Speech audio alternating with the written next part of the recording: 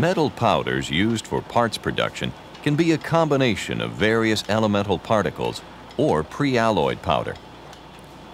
If elemental powder is used, each of the ingredients that will comprise the desired part are mixed in proper proportion into a uniform blend.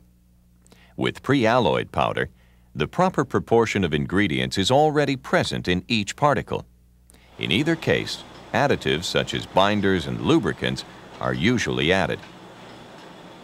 The powder is then consolidated in molds or dies, shaping and densifying it into a compact of the desired part. At this point, the part, or compact, is in a green state, where the powder particles are just lightly joined together. In this state, the parts have a so-called green strength, which is usually only sufficient for handling purposes.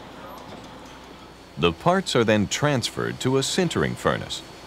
During sintering, parts are heated at a temperature below the melting point or range of the base metal, but high enough to metallurgically bond the individual particles. Sintering further densifies the parts, increasing strength.